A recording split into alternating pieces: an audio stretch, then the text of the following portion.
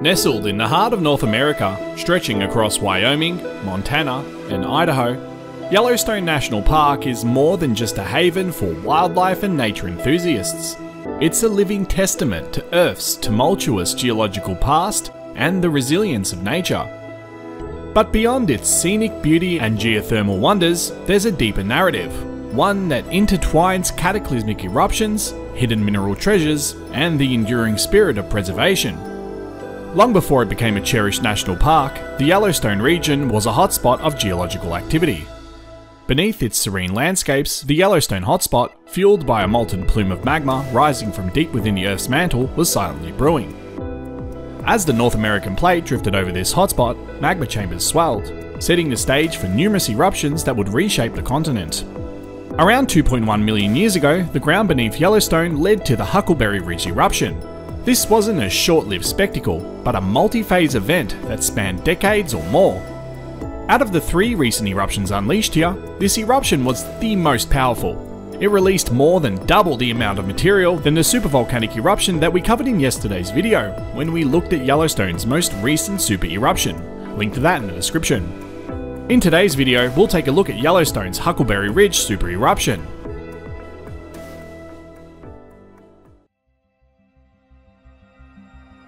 It's often said that Yellowstone has had 3 supervolcanic eruptions.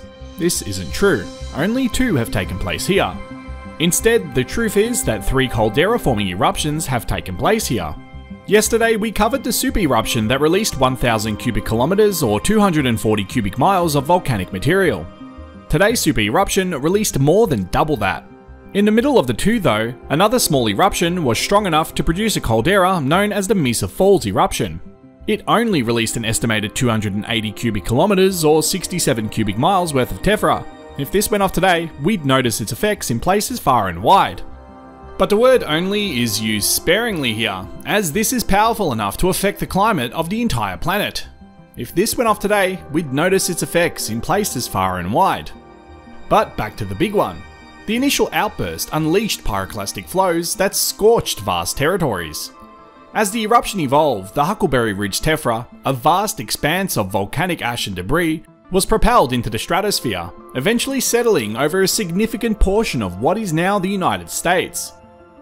This ash layer, still evident in geological formations, is a silent reminder of the eruption's magnitude. The climax of this volcanic event birthed the original Yellowstone caldera, a depression that captures the essence of the park's volatile past. This occurred when the magma chamber became unstable after much of it was released during the eruption, leading to a significant collapse as the earth above filled the void. In the immediate aftermath, the region resembled an alien landscape, with an entirely new topography. But nature, in its timeless way, embarked on a journey of healing and transformation. The nutrient-rich volcanic soil breathed life back into the land, paving the way for the thriving ecosystems we witness today.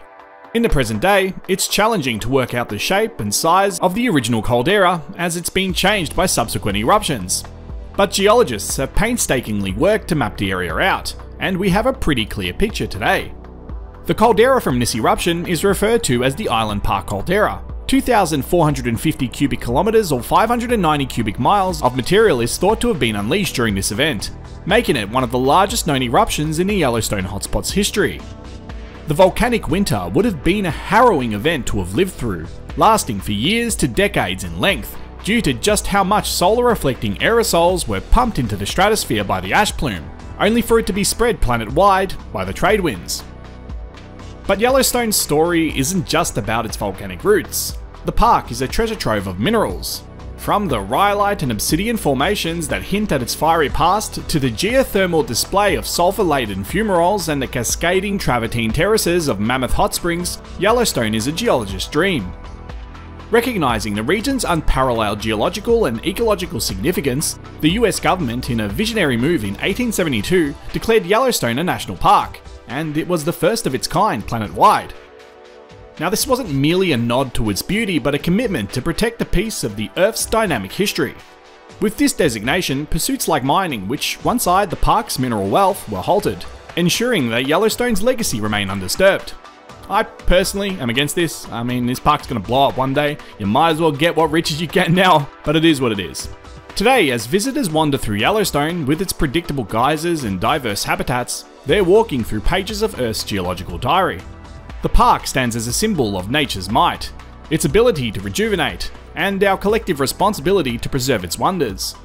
So the next time you find yourself marveling at Yellowstone's beauty, remember you're witnessing a tale of volcanic fury, nature's resilience, and a commitment to conservation that spans generations. Thanks for watching.